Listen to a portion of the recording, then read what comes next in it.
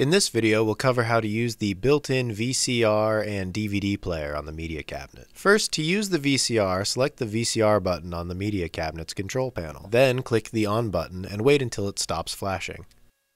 Turn on the VCR and DVD player. Once it's turned on, insert your VHS tape and it will play automatically. To remove the VHS tape, click the Stop Eject button on the device. Then remove your VHS.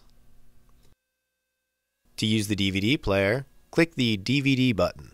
If the media cabinet is already on, you do not need to turn it off again before changing inputs. To insert your DVD, click on the Open-Close button, place the DVD in the tray, and hit the Open-Close button once again. Click on the Play button to begin playing your DVD. To remove your DVD from the player, click on Stop, and then the Open-Close button to eject the DVD. Remove your DVD from the tray, and click the Open and Close button one more time to close the player. When you're all done, be sure to turn off the player.